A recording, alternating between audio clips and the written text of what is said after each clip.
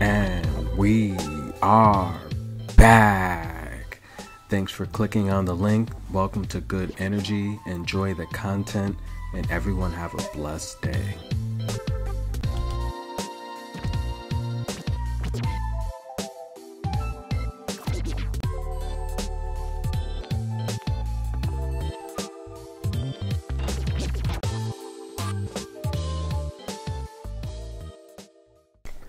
And you know we're back, guys. Welcome to Good Energy, where we talk tennis. We're going to be covering the live matches today, and I have some preview and predictions here in this video that you're going to like. The rain has pushed everything back, so we can't get into the round of 64 just yet. But first, let's talk some news. Iga Swiatek, guys, she looks phenomenal. If you follow the channel, I've been saying it for so long. Once Iga tightens up her serve in terms of accuracy, once she gets mentally tough, she's going to be eons above the tour level competition, and we're seeing it all come together. For the younger listeners and subscribers that haven't had the opportunity to see Serena or Venus play, Iga right now is greatness in the making.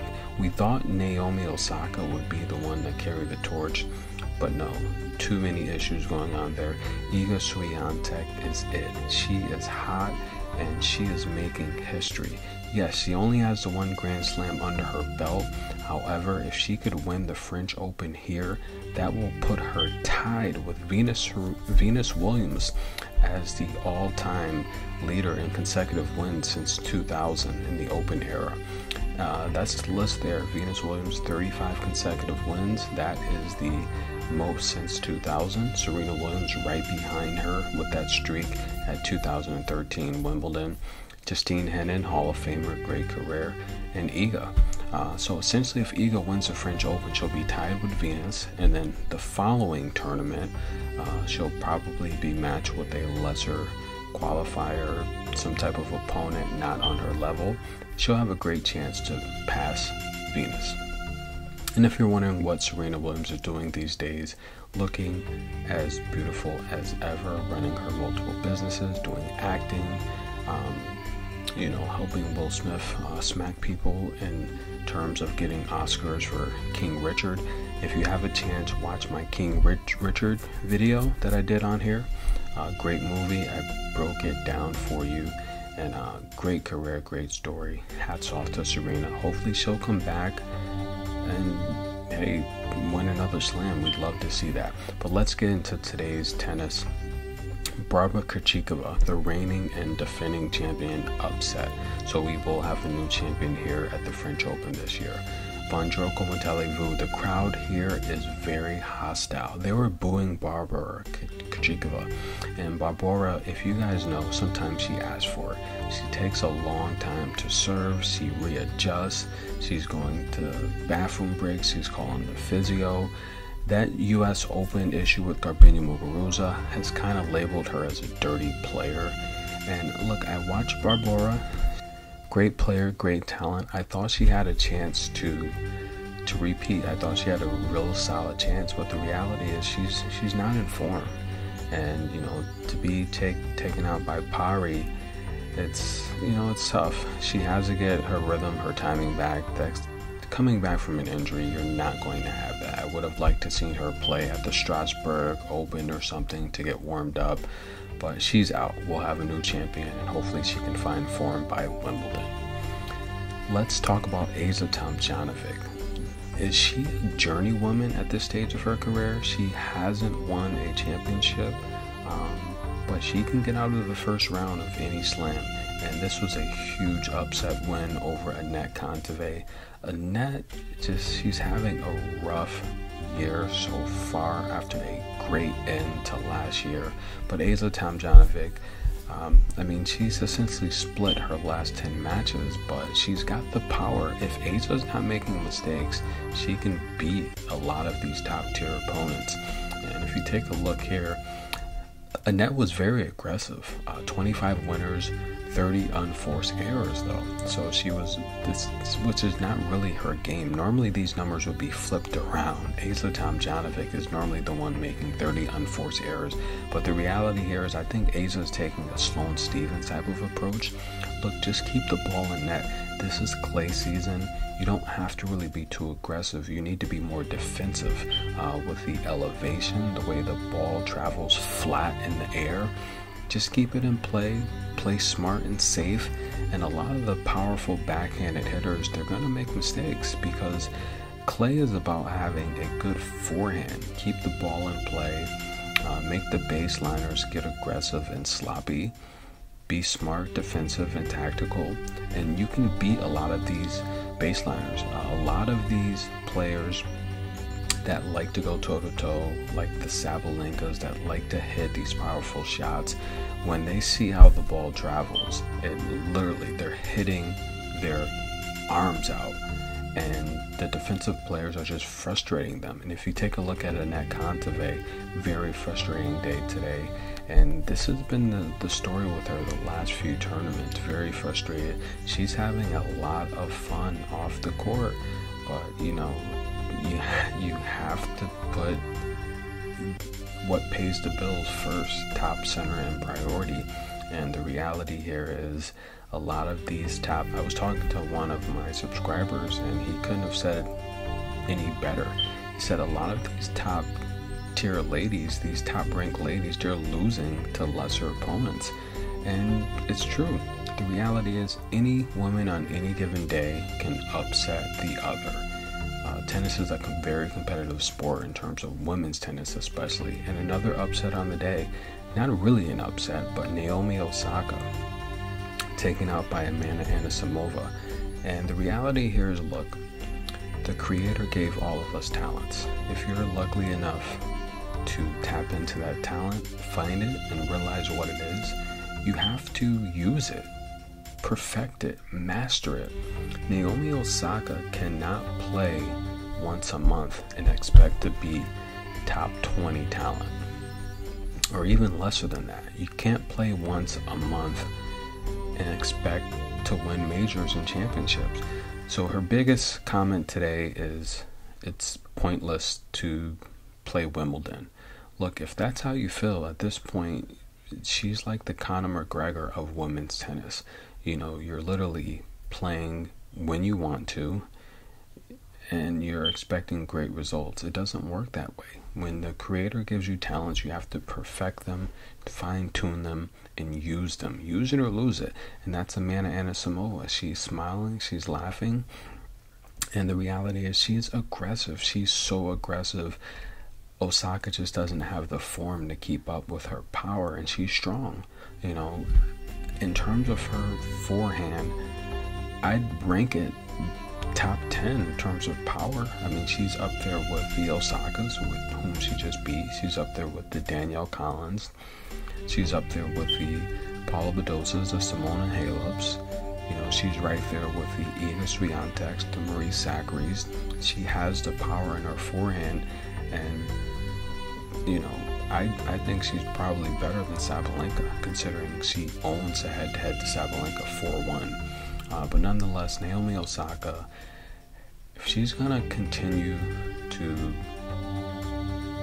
want majors and success in women's tennis, then she's gonna have to take it a little bit more serious. She's gonna have to do what Iga did, hire a mental coach. Actually, I think she did already, and focus on tennis. Get back in the gym, practice, play these tournaments, put your pride aside. It's not about losing, but it's about competing at your best. And I think right now she's going through a slump like Bianca Andreescu, where she thinks she has to win every tournament.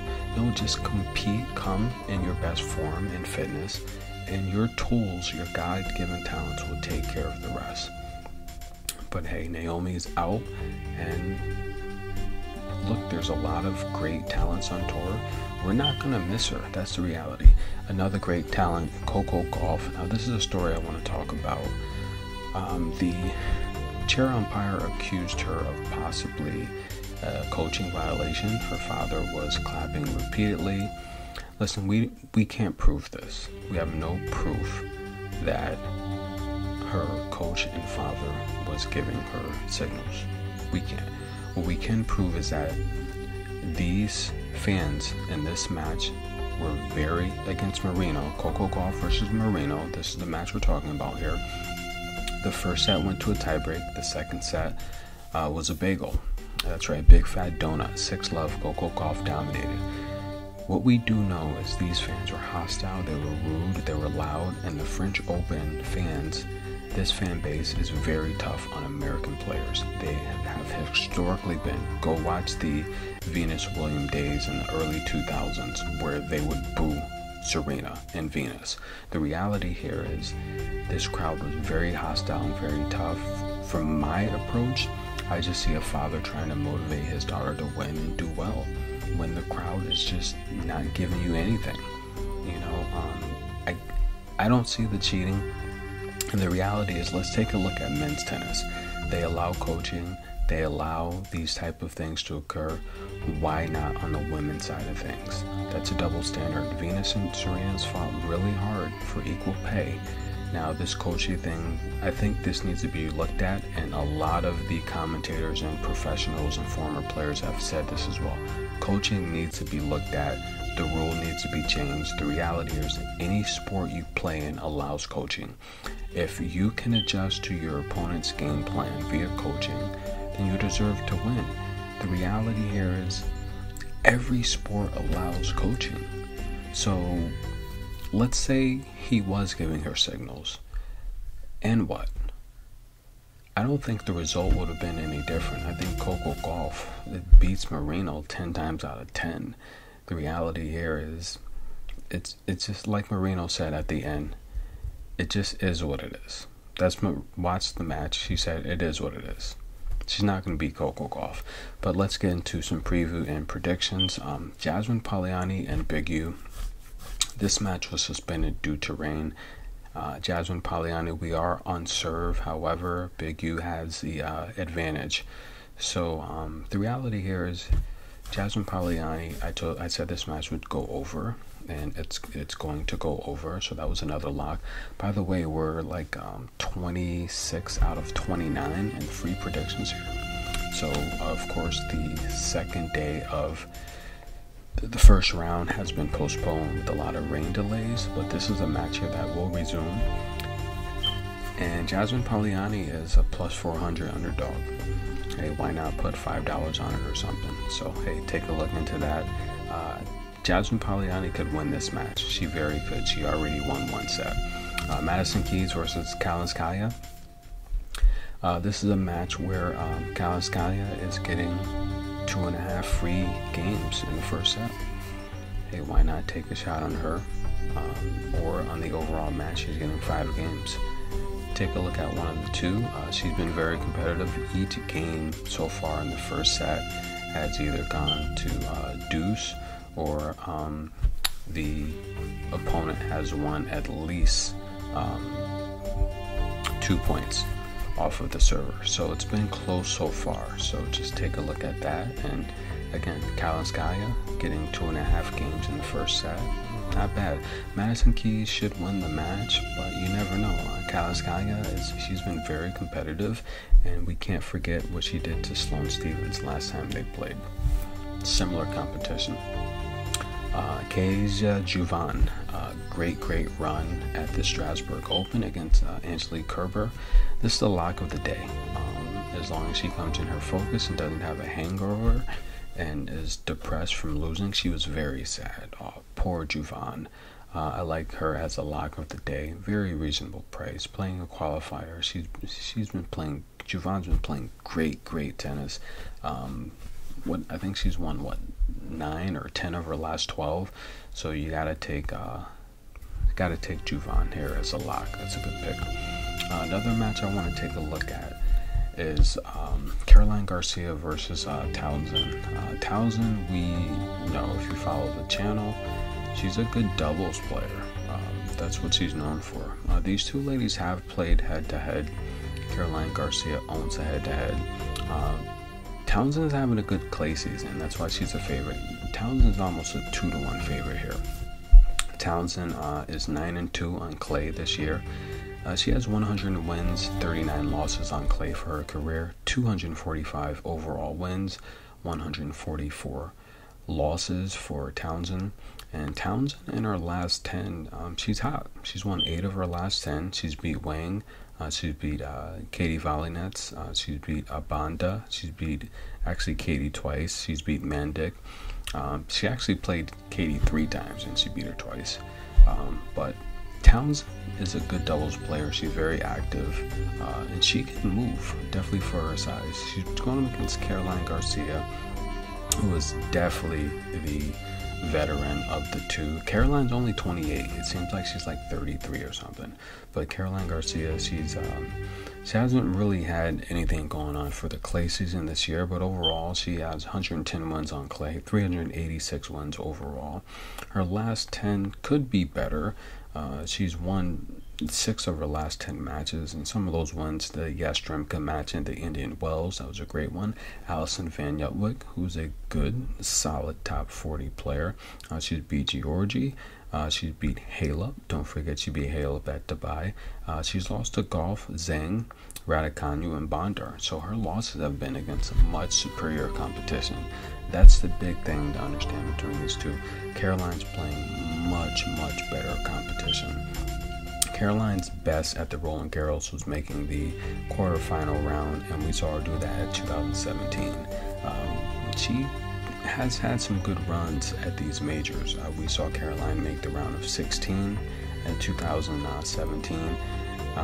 Wimbledon, we also saw her make the round of 16 at the 2016 Australian Open, and she's made the round of 32 4 times at the US Open. So Caroline Garcia can definitely get out of the first round. The best that Townsend's done at the Roland Garros was make the round of 32, and she did that in 2014, quite some time ago there. Other than that, she hasn't really done much at the majors, but she has had a nice run at the US Open in 2019. We cannot forget that. That was big for American tennis players. But I mean, in terms of these two ladies, it's Caroline Garcia's got 7 titles. She owns a head-to-head. She's a decent clay player. I think she's gonna have the better shot-making ability. Townsend, though, once she gets on the move, she can be pretty dangerous. I can see Townsend mixing in a lot of drop shots, trying to get Caroline Garcia off balance and trying to get her off the baseline. I see that happening a lot in this match. But Caroline Garcia overall, I mean, she's averaging about 4 aces per game. So I think the serving ability has the ability to put her in better opportunities to win points. She's saving 62% of her break points. When she has the option to convert against her opponent, she's converting at 35% break points. This is a match here where Caroline Garcia she's a pretty sizable underdog. She's healthy. Townsend is playing good on clay, but it's against a lot less players. So I like this match for Caroline Garcia to win at least 1 set. It's a very, very reasonable price. And I possibly think Caroline Garcia should win the match outright. But that's another lock for you guys. Take Caroline Garcia to win at least 1 set. And that's a very, very good price. I want to take a look at let's take a look at one other, let's do one other prediction. We still have the second day of the first round of predictions out there. Watch the last video, but I'm going to give you one more tonight. And another match I like is Rus versus Rabinkina, and that's a match if sometimes you never know how an athlete's body will respond after resting and coming back the next day. A lot of the major professional athletes are used to at least a day of recovery. But Rabinkina, if this match goes 3 sets, it looks like Rus is on the move and will win the second set. And I do like Rabinkina to close it out in the 3rd set. I do like Gaskina to defeat Rebecca Peterson. Peterson has not looked good at all. and I don't think that's going to change against someone superior on clay. But I do want to take a look at the Camila Giorgi versus Zhang match. Camila Giorgi is a 28th seed, and we know that's because of her great run to essentially on the hard season last year in 2021. But Zhang, I think, is having the better clay season. Camila Giorgi is 0 for 3 on clay season this year. She hasn't won a match on clay at all. Historically, she literally, she loses a clay match for every one she wins. She has 111 wins on clay, 396 wins on her career. I really don't know what to make of her career, aside from having probably the best year of her career on tour last year. It's just, I think she has too much going on. She's only won 3 of her last 10 matches. Camila Giorgi's lost to Tomjanovic, Pegula, Korpatsch.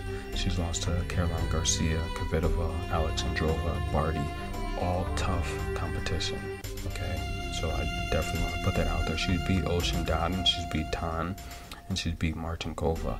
Zhang, on the other hand, just not really better. 2-5 this year on the clay season. Overall on clay, again, she's actually has a losing record on clay, 86-88, but she's very experienced. Twice as many wins, essentially, almost on tour than Giorgi, 540 wins. Zhang, on her last 10, not much better, only winning 4 of her last 10. She's beat Trevisan, she's beat De Lorenzo, she's beat Serstu, which is a great win, and she's beat Clara Townsend. She's lost to Coco Gauff, not a bad person to lose to. She's lost to Alexandrova, Simona Halep, Sabalenka, and Swiatek. So she's also lost to some pretty good names. So you can't, Zhang does own the head-to-head One Love that did take place several years ago. I think like maybe 2016 or something like that. Zhang's 33, Camila's 30. Both of these ladies in their 30s. Zhang's going to be the taller player, but Camila Giorgi is essentially injured, right, or something like that. She averages about 2 aces per game. In terms of her service games, she wins 63% of her service games. Her return games, those numbers aren't that good. 33% of her return games. Giorgi she's hit or miss. She makes a lot of mistakes. She's very aggressive. She goes for winners. She's not a rally player. This we all know. Zhang, on the other hand, she's winning much more consistently. Just under 3 aces per game. And the only thing that concerns me about Zhang is she makes a lot of double faults. And so can Camila Giorgi as well. But she's winning 64% of her first serves. Her return games, 25%. So even worse than Camila Giorgi. In terms of her breakpoint save, 44%. She's not going to win if that doesn't get over 50 to 60% in this match here.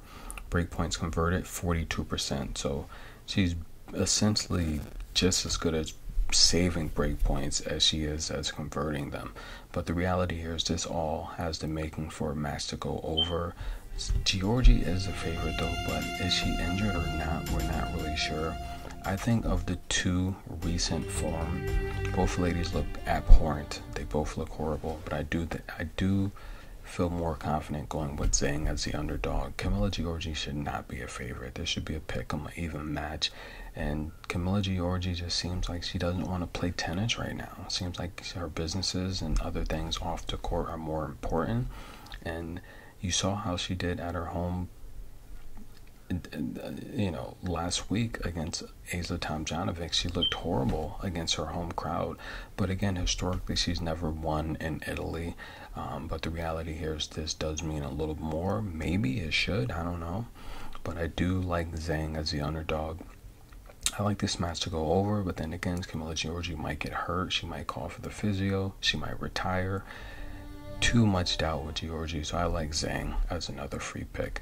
But nonetheless, guys, this has been good energy. Check the previous video for the rest of the draw today, and we'll be back tomorrow covering the round 2. Hopefully there's no more rain today.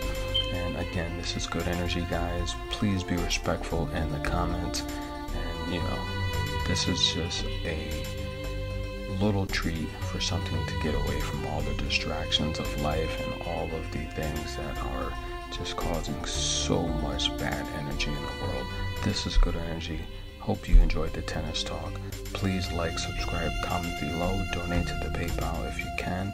I enjoy watching tennis. I enjoy doing the free picks. We are